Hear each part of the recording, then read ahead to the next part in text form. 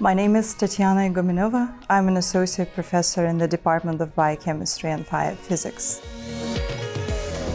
The research focus of my lab is understanding the mechanisms of cell signaling. Cell signaling is a process by which cells transmit the information from the exterior to their interior. The ultimate objective of my research activities is to develop a complete understanding of how proteins carry out their signal transduction function at the membrane surface.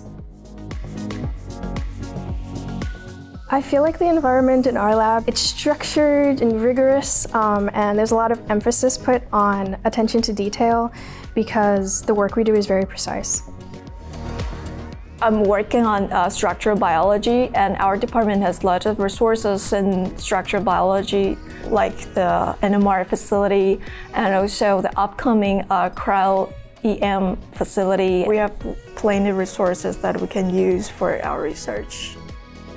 I was experienced with biochemistry in general, the techniques related to biochemistry, but NMR was something very fascinating to me. So I decided to join the lab, and then I think getting to learn a whole brand new technique in this lab was the favorite part.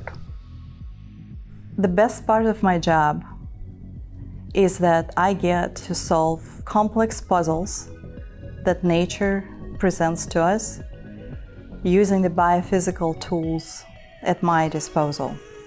The value of collaborative research in my lab and the department as a whole is that you never feel like you're running this marathon alone.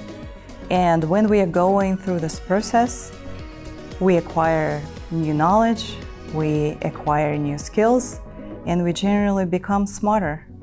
And that, to me, is the most rewarding part of my job.